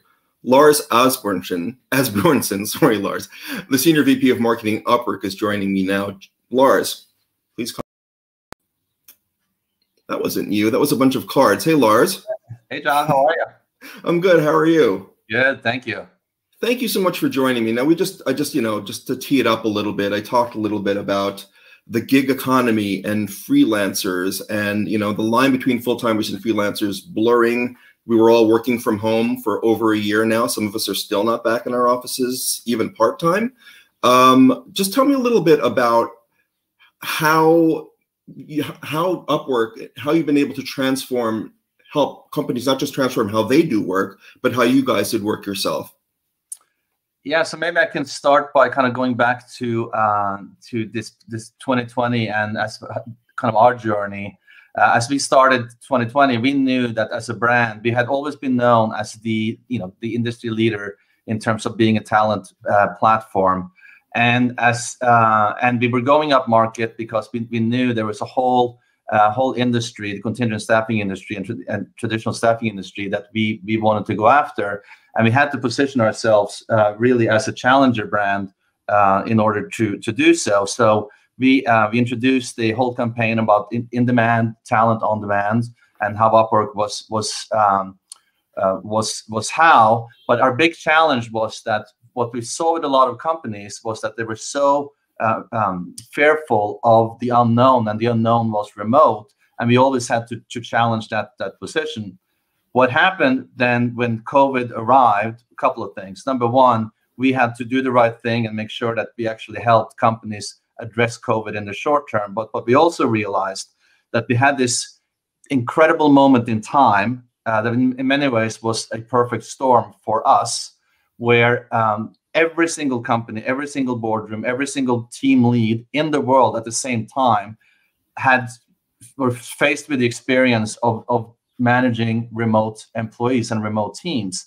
And at that point in time, they also had this notion of, if I'm already managing remote and I'm basically building that muscle, shouldn't I really be focused on getting the best talent regardless of where that talent exists? So if I'm in the Bay Area, I no longer need to only look at Bay Area talent. I should be getting the best talent anywhere. So the future of work really was now and is now, and Upwork still is how. And so for us, it was really that opportunity. We wanted to make sure that we raised awareness around that, to make sure that companies knew exactly what is possible on Upwork, which is why we saw the opportunity really to create an industry category to highlight all the various ways to Upwork and what is possible of Upwork for clients, but also for a lot of talent and freelancers and folks that are actually working full time that want to try this, that there was a work marketplace category that we are shaping that provides the home for both clients and talent and to get work done. When we first met, you told me that 2020 was almost like 3 years combined into one for Upwork. And no, you're not the only person who's told me that. A lot of people told me that they've sped up their business plans by a few years, if not 5 years. So you just mentioned about defining a new industry category. Can you go a little bit deeper into what you mean by that? And, was it always part of your business plan? When was that supposed to happen? Were you planning on doing it now, or was it more of a case of reacting to everything that happened in the marketplace because of the pandemic? Well, I think what happened was that the world changed, right? So we knew starting out, as I mentioned, coming into this, trying to really disrupt the contingent staffing industry in many ways. We had to overcome that fear of remote. But with the change happening, we just saw that we knew that lots of companies have different ways of integrating freelancers into their business. And we have this whole notion of, with Upwork, one of our key differentiators is that you can do a range of projects, really from gig to big.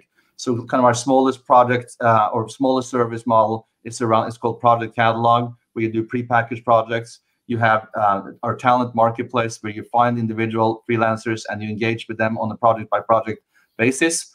Then you have our Talent Scouts delivery model or service model, where you basically let us know what you need, and our talent services folks will find freelancers for you. And then we have our enterprise offering. So we always knew that we wanted to go there, but we were hindered by that fear of remote. So now with that really being completely removed, and we saw an opportunity for us to accelerate those efforts. And instead of trying to be better at staffing or better at something or better at being a contingent staffing firm, we said, this is the new way of working, and we are the leader in that area. We need to define what that is, being a work marketplace, and we need to own that, which is exactly what we did. So we just accelerated our efforts to do what we had planned all along.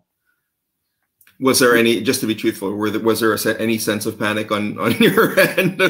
Oh my, this is really happening a lot quicker than we had anticipated, and we really need to get our ducks in a row to kind of meet the demand. I mean, obviously there was a lot of demand. So yeah, so I would say, I would not call it panic, but clearly it was 3 years in one, right? Because we literally had to do 3 campaigns and within 1 year. But I think one of the things that it does is if you think of Upwork as a platform, as a client, and we are our own biggest client, right? We have 2,000 people, 500 are full-time employees, about 1,500 are basically freelancers that work for us, and they're just part of the team.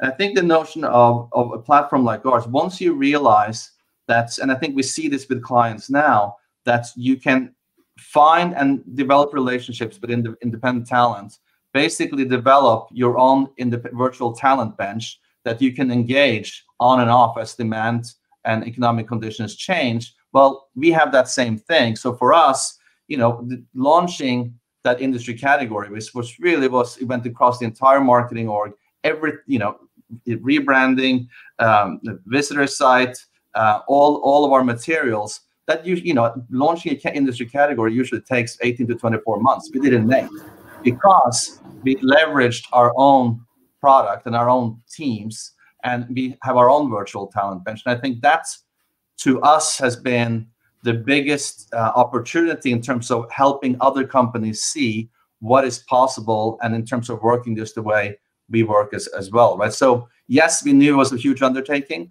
but also we had great confidence in the fact that we have an unlimited scale through the talent on our platform.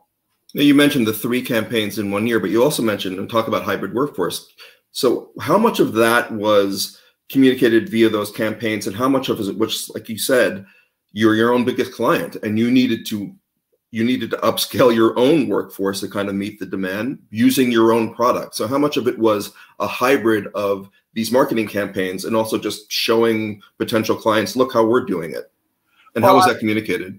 Yeah, so I would say, first and foremost, it was really defining what exactly is a work marketplace, because companies would tend to, a talent marketplace feels very transactional, one-sided.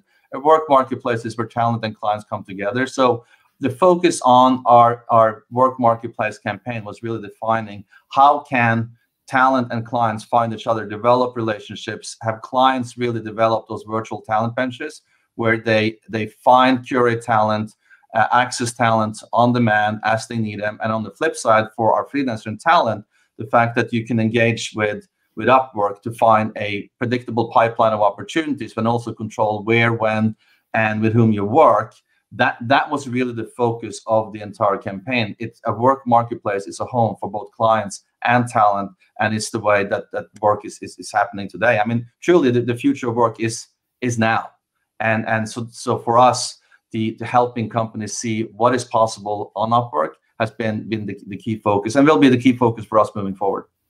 I mean, we keep hearing that term a lot, the future of work. I think it's one of the top 5 most searched terms in our industry, most likely, especially in the business community.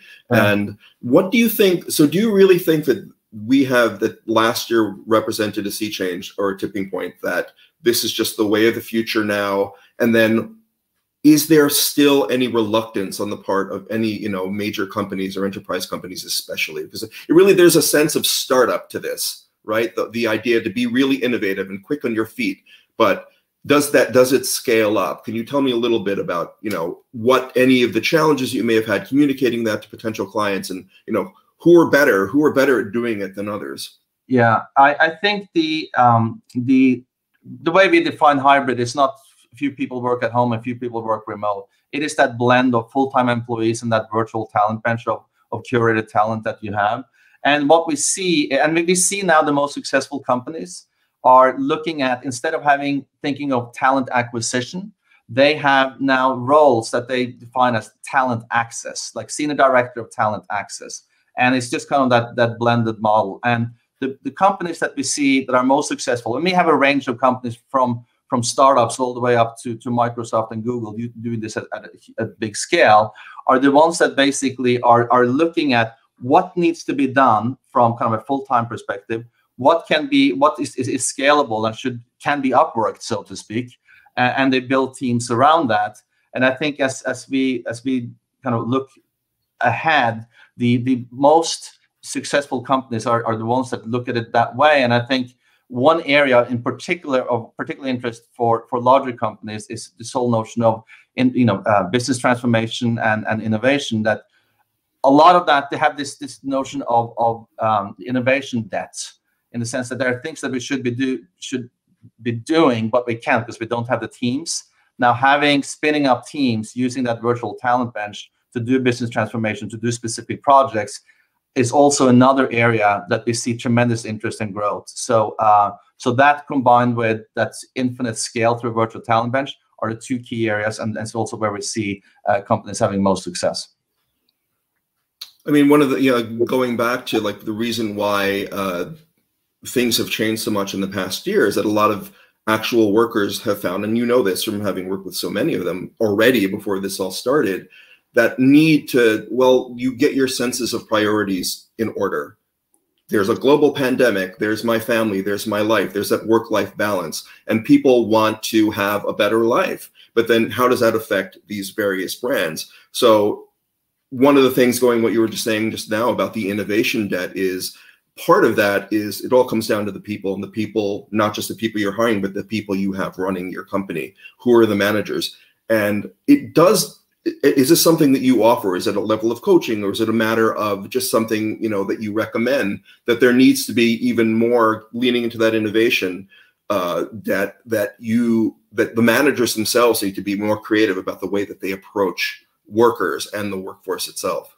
Well, I mean, I think every company, regardless of size, whether you're a startup or a large company, I mean, business transformation and innovation is just something that it's just core. It's moving so fast, and I think in order for not to be left behind right now, you have to have a flexible, nimble model in order to kind of scale teams up and down, to actually not get left behind and to continue to innovate.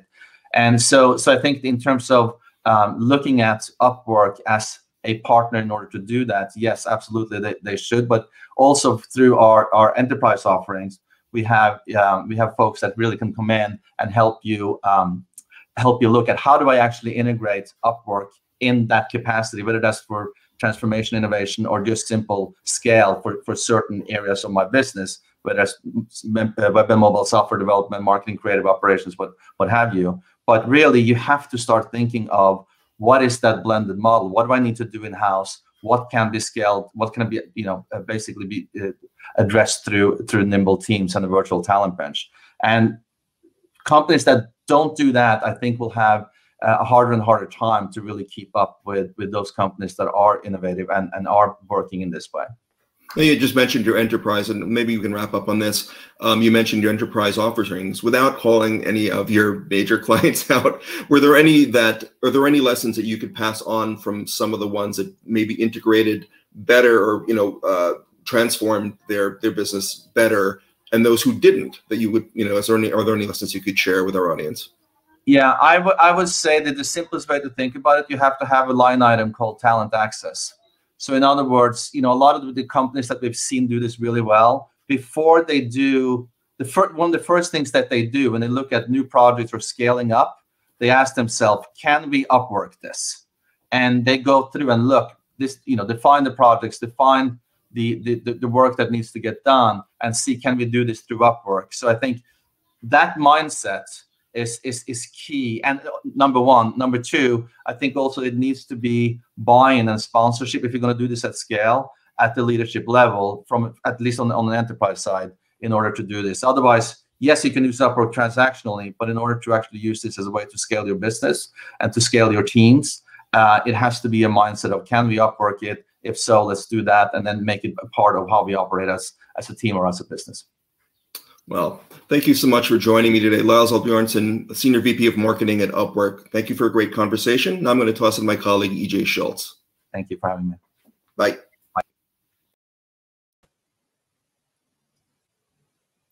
Thanks, John. Hello, everyone. My name is EJ Schultz, news editor at Ad Age. I'm happy to be involved in our final panel of the day. We're going to be talking about two very interesting industries, cannabis and sports gambling, which are both on the rise, but face marketing challenges because they're both not totally legal federally. And here to talk about that are two of the hottest brands in the sector, two brands that made our hottest brands list. I want to welcome on screen Berner, who founded the cannabis brand Cookies, and Matthew Kalish, who is co-founder of DraftKings. Hello, guys. Thanks for being here with us. What up? How you doing? Good. So I'm really excited to have you both because you guys are not just involved in the day-to-day of your brands. You actually created them from scratch. So before we start talking about some of your marketing challenges, I want to kind of go back and have you each kind of talk about your origin stories, how you got involved in these brands, how you came up with the idea. Berner, I know you are multi-talented. You're a rapper. You grew up in the Bay Area. How did you get involved in the cannabis business, and how did you come up with the cookies brand? Yeah, I think it's the same as many stories. I was passionate about marijuana, about herb. I smoked at a young age and started seeing stores all around my city, around San Francisco opened, seeing people coming out with brown bags, and we used to want to pay people to go get us bud and stuff.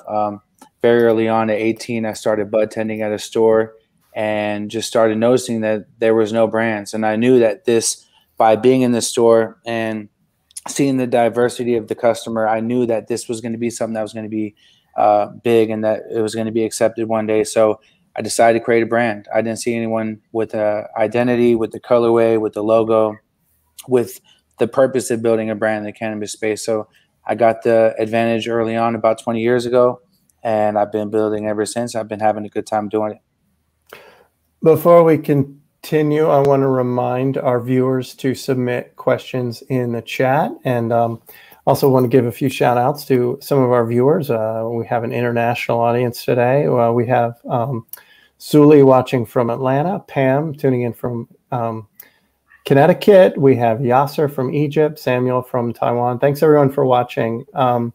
Matt, how about you? I know, sports fantasy seems very, mainstream these days, but I believe when DraftKings started several years ago, it was kind of a new concept. Can you describe how you came up with the idea of launching DraftKings? Yeah, 10 years ago, there really wasn't a lot of ways if you're a sports fan to get skin in the game in the US. Things like season-long fantasy on ESPN were popular, as were maybe like a workplace pool, or if you were more into it, an illegal offshore sports book might have been an option. But there wasn't a lot of ways for fans to get closer to the games that they love. And myself and my partners started DraftKings by basically combining our corporate experience, which was heavily in analytics and in direct marketing, with our passions, which were skill games, poker, fantasy football. And we started developing around this concept of what if you could take the best part of fantasy, where you do the draft. If you could do that every day, if you could compete against, millions of customers nationally for large cash prizes, we started going about like, how would that increase the experience for sports fans?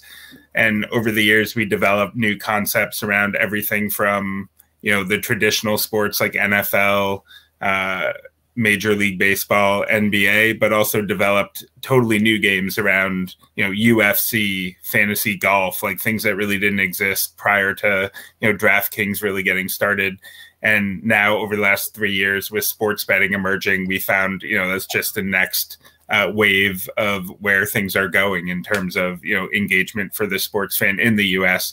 And we were actually the first operator to launch in New Jersey. First sportsbook outside of Nevada to operate in the U.S. back in August of 2018, and just been rolling from there ever since. Great. We'll come back to the sports gambling stuff in a moment, but Berner, I want to come back to you and start talking a little bit about marketing and kind of how you kind of grew your brand awareness for cookies. Maybe before we do that, though, for folks who aren't familiar with the name cookies and how that came to be, can you kind of give us the quick story? Yeah, my friend brought a new strain that we created in our garages in San Francisco, and we smoked it, and that tastes like and we started naming things, and it just landed on a Thin Mint cookie, and we just built the brand around cookies, and so it worked out pretty organically while smoking. And so from that moment, how did you begin to build the brand? And what year was that, and where was cannabis even legal anywhere at that point? Yeah, so it was medical. I was working in the dispensary at the time, and I started off with the clothing apparel while the weed was kind of in the streets in the gray area and in dispensaries medically, in the medical marijuana scene. I built the clothing brand and came with a very strong identity and a colorway and started stamping that thing everywhere. I had it in people's hands, that were very influential. athletes, musicians, actors, etc. Just the building of cookies was very organic, and I was doing what I did best, which was networking, having fun, using my platform to build something strong. But I think that the music, the internet, and had a very big role in cookies and the organic friendships I built through the music industry, for sure. I think that sort of was the brilliance of your brand, right? Is that it's not just a cannabis brand; it's a lifestyle brand in a sense, and you have this clothing side of the business, which obviously you can market anywhere. There's no restrictions on marketing apparel. Can you talk about the role that has played in kind of raising the awareness of cookies and how kind of the interplay between the cannabis and the clothing brand and how that works? Yeah, I think it's a very important part of the business because, a lot of people use the word lifestyle brand, especially today. And being that I'm a musician as well, and that the clothing was, it's legal in all 50 states. People would camp outside the clothing stores and start tattooing the brand name on themselves and coming to the shows. Like, it created like a real organic movement. Like, I don't want to be out of pocket by comparing, but the Grateful Dead, for instance, they weren't the most mainstream artists in the world, but they had such an organic following through the music, and it built their brand. I think the clothing had a major part of building cookies, because you have to think, every time someone sees someone in the streets, as this was an underground thing, that shirt was a huge billboard, and everywhere they went, people saw it. So I think we're the first cannabis brand with an identity that strong, with the clothing presence that strong, and I think it really helped catapult cookies as a business, as a brand, for sure. We hear a lot, the phrase drop culture has become very popular in marketing, but I feel like that was really one of the keys to your success, how you kind of borrowed that from and you applied it to the cannabis world, if I'm right. Can you explain that? Yeah, people like new things. People want to try things that are new, that are limited, that not everyone can have. And so as a curator for menus of cannabis, as a cannabis smoker, I want to try the new stuff all the time. And so when you do a drop and you highlight what it is that you're dropping and you make an event out of it, and it really is truly limited, because there's not enough weed to go around in California, even if you tried, it really works well. So what would be an example of one of your drop events? What was one of the bigger ones you've done? Well, I would like to use probably the Gary Payton. We dropped the Gary Payton, and people lined up. They camped out for it, and we dropped it in California, then dropped it in Michigan, then dropped it in Nevada, and people they get fired up on the drops. They see it, they hear about it. Some people get enough balls to bring it to wherever they're going. They get to taste it just once or twice. They're ready to go to the next drop. So I think the Gary Payton drop was a very big one, for sure. Gary Payton, for our younger viewers, is an NBA player from back in the day. Played for the then Seattle Supersonics, right? How did he become involved in this? I'd be curious to hear that story. That's a good story. Well, like any other business, there's bootlegging going on, and someone I had referenced in an Instagram story, oh, this is that number 20, this is that Gary Payton. I was with a good friend of mine, Powers Up, who is the breeder of the Gary Payton. And just from that one mention on Instagram, someone made fake Gary Payton bags. And mind you, this was not even on the market yet. And they started selling those bags in Oakland. And the word got back to Gary. And Gary, being a real one, associated that Instagram story with those bags and thought I was putting out product with his name on it.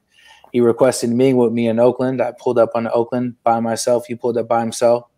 He showed me what people were selling. I said, Gary, that's garbage. We would never sell nothing like that. Let me show you what I was nicknaming Gary Payton. And I showed it to him. And I showed him how our bags were nice and soft touch. And I said, this is how I would do it if I were to really do it. The way they did it was corny. And he said, okay, let me give it to one of my friends to see if it's really smoking. He hit me back later that evening and said, let's do it. So we did it very organically. And that's the sum of cookies as a brand. Everything has happened organically. We didn't say, let me go get a basketball player and a Hall of Famer and create a weed brand around him. Nah, Gary doesn't even smoke weed. He just got at me, and I figured out a way to make business around an organic introduction, and it worked incredible. I think it was the number one selling strain of cannabis in North America last year. That's great. We'll come back and talk a little bit about some of your other partnerships in a moment. But Matt, I want to get back to you. I believe just as as kind of the clothing brand helped propel cookies into the mainstream. In a sense, because you guys were involved in the daily sports fantasy, you were prepared more than most brands to really ramp up things when sports gambling became legal in some states after the Supreme Court ruling. Can you explain, like, you know, what happened when that ruling was made and what you guys did to kind of really get stuff started in these individual states where we keep seeing more and more states legalize sports betting? Yeah, we were pretty quick to the party. I mean, this idea of a lifestyle brand, I think, really just means when you're not selling a specific product, you're serving a customer and a need of that customer. For us, it's our customers find thrill in risk reward. They like to predict things. They like competing in games that like aren't easily mastered or solved. Fantasy was one outlet of that kind of thing. But when we saw the Supreme Court looking at this PASPA ruling back in 2018, and New Jersey brought this case to basically have the opportunity to legalize and regulate sports betting, we started working on that 6 months before the decision came down from Supreme Court. We were in Europe looking at what the leading sports betting platforms were in the world, doing partnerships, just starting to prepare for, you know, the prospect that maybe this law could be overturned in the next 6 to 12 months. And when it did, we were ready. You know, I think it was May 5th or something like that the Supreme Court ruled, and by August 1st, we were live in New Jersey. We already had the product like mostly built. And, you know, the idea of going in that direction was really obvious to us because we were thinking of it as, you know, our customer is a skin in the game sports fan. This is a new like method of engagement that many people prefer to fantasy sports. You know, the propositions are much simpler. You just pick, you know, who's winning a game, over under point totals, player props, you know, a million different things that, you know, we can dream up in our office, just ways for people to predict what will happen in sports events. And, you know, all of that really came from the concept, though, of who our customer was. So it was never really a big question in our head, like if that was an opportunity to pursue or if we were just a fantasy company. So we were talking with Berner about the role that, you know, partnerships have played with his brand. DraftKings, I know you guys have been on a tear lately. You've had some deals signed with the NFL. We wrote a couple weeks back at Ad Age about something you've done with Domino's, which is actually kind of getting your brand into mainstream advertising. Can you talk about that Domino's deal? Because I think it kind of is a great example of how you're kind of getting your name out there into audiences that really are not core sports fans per se. Yeah, you know, DraftKings makes games. So what we found is there's a lot of interest from, you know, very large brands to advertise to our audience. You know, we have, you know, millions and millions of customers in the US that, you know, people want to reach, whether that's Netflix or Domino's or whatnot. Typically what they look for is something interactive, playable, something bespoke. You know, it's not like DraftKings comes to mind necessarily as just a run of site advertising opportunity. They want to engage, you know, our audience with their brand with some kind of playable. So Domino's made some guarantee around, you know, the speed at which they would bring pizza out, you know, for a pickup when people, you know, go to pick up their pizza. And so we just did an over under pool of, you know, will Domino's 80% of the time deliver the pizza within 2 minutes when your car shows up at Domino's? People could bet, you know, over or under. So that kind of thing is what brands really look for. You know, the relevance with our audience is really important. And I think you guys call those free to play pools. So it's not technically sports betting. So you can do that anywhere, right? And is that a way for you to, again, kind of get your name out there without having to abide by any kind of hardcore rule against, you know, advertising sports gambling in a state where it may not be legal? Yeah, things like, you know, umbrella brand marketing, sponsorships that we do. You know, we did, for example, the Match 4 recently, which was on Turner. This is the, you know, Tom Brady, Phil Mickelson, the celebrity golf sponsorship. You know, so we do a lot of sports related kind of like sponsorships and national brand marketing, which I think really just build this relevance with our audience, which is DraftKings is the #1 destination to go for skin in the game if you're a sports fan. The specific offerings, though, are different in every geography, in every state. So as sports betting rolls out to more and more markets, we'll be hitting maybe at a higher rate some of this marketing against the sports betting audience. But right now we're in, 11 or 12 states with digital, and, it's going to be a slow state by state rollout. So we want to make sure that we can kind of keep the funnel warm, keep the relevance really high. So when the moment comes, DraftKings is really top of mind. Berner, back to you. I want to talk about some of your other partnerships. I know you guys have some deals with the likes of Snoop Dogg and Rick Ross. We talked already about Gary Payton.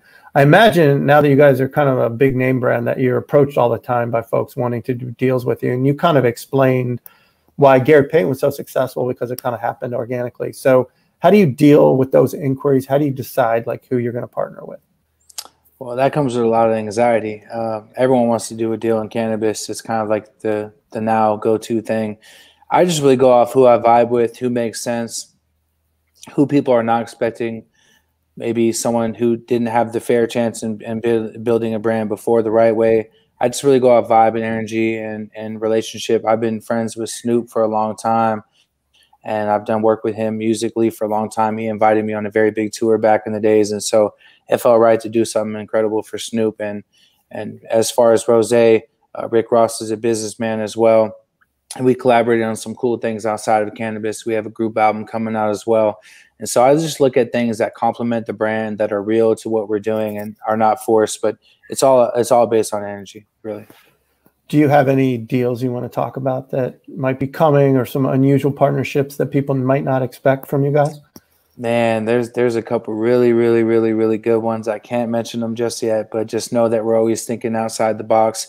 We're always trying to innovate and just stay ahead of the game. And we like to do things that haven't been done yet. So there is a partnership coming that will really trip people out. And I think that it's just not expected at all. And that's what I love to do. When it comes to marketing, does Cookies do any kind of paid advertising? I know there's, a lot of the big publicly traded companies, Facebook, Twitter, are still reluctant to accept cannabis ads. Do you see that as a hurdle, or is that just something you guys are just used to and you don't need? For me, I like the fact that we don't really pay to play too much. I use my platform. I've worked so hard on the music platform and on the other things, and my relationships and the business as well. Like, the most that we've done is like a billboard every now and then, but you see some companies do like a $4 million billboard campaign. I can do an Instagram post that's very impactful that hits just as hard, if not harder, than those billboards. So we've been blessed. We're extremely blessed for the organic marketing that we get just with our network. I couldn't ask for anything else. It's incredible, but it's real too, So we're on the ground, we're hands-on. I still handle everything myself, which makes it a big difference for the company, I feel like. DraftKings, I know you guys have spent quite a bit on paid advertising. You're sort of in a marketing arms race with your main competitor, FanDuel, Matt. I feel like that's sort of the Coke versus Pepsi in the sports betting business right now. How do you assess like where you need to spend your marketing dollars, and what have you? I know you guys did a Super Bowl ad earlier this year or last year, and you've done some big time buys. How do you make those decisions on like where you're spending your marketing money right now? Yeah, even before DraftKings, we were doing, at Vistaprint performance marketing at scale. DraftKings has that culture. It's, analytics driven performance marketing where, if you can invest $1 in marketing and return $2 for the company, you'll do it all day. So there's a heavy kind of test and learn culture. We invest a lot of time in, how do we want to construct our media mix to make sure that, our reach channels are really kind of building up our bottom of the funnel conversion, and, the overall system works. Things always change, certain partnership agreements come in with various media companies, or maybe you don't win a partnership that you want, and you have to kind of reconstruct around that, what your strategy is to reach your audience. But yeah, we think that, ultimately we want to invest as much as we can at scale within our performance criteria. And we're happy if we can find more ways to kind of invest in marketing to reach our audience and convert more users over to DraftKings. To put you on the spot here, can you name one thing that didn't work and what you learned from it? Oh my God. I mean, over the years, like a million things. Yeah. It would be hard to kind of get into everything, but I would say like most of our testing surrounds, how to activate customers for specific sports events, what type of promotions to put in front of customers, and then what are some of the best sort of ways of reaching our audience. And I don't want to get into all of the specifics, but I think the scale we're operating at is, hundreds of events per year with bespoke advertising. You probably see, a lot of our in-house campaigns led by Jesse Cofield, who's our, camera-facing talent. We do all of that work in-house at a tremendous scale. And that was one of our biggest learnings was, to produce the level of event-specific advertising that we want in reach channels like TV or, paid social with video. We really need to have that engine in-house humming. And so being able to do that at scale is something we've developed over the last couple of years that we're really excited about. So we only have a couple minutes left. I could talk to you guys all afternoon, but we're going to have to wrap up soon. But I wanted to leave with sort of a question, just to go back to the beginning of this panel. And the reason we're here is talking about these industries that are sort of operating in a space that's not quite fully legal. But let's imagine, and I think a lot of people would say this is very likely, that both sports gambling and cannabis will be federally legal one day, if not pretty soon. How will that change your model, if at all? And Berner, can you start?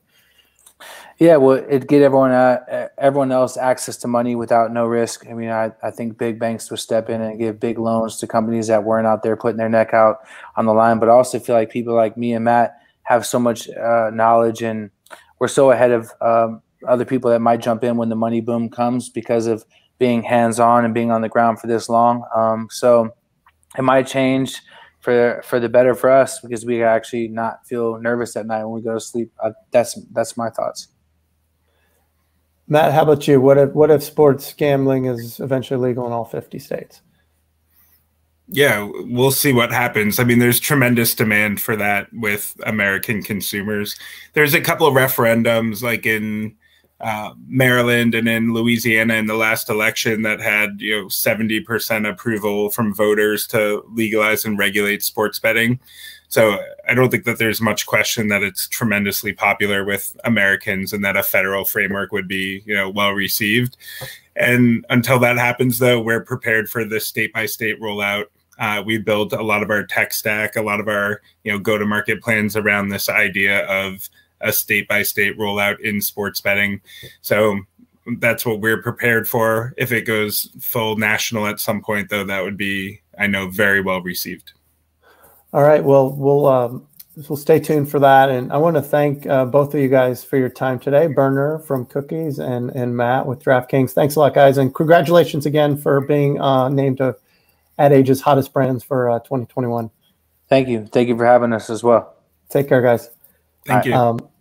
Thanks, everyone, for viewing. I want to, again, thank our co-presenting sponsors, Permutive, and also Upwork. And thanks again to everyone for tuning in. I want to remind you to read more about the brands we discussed today. You can see the full list of Ad Age's 2021 hottest brands at adage.com/hottest brands 2021. Thanks again, everyone. Catch you next time.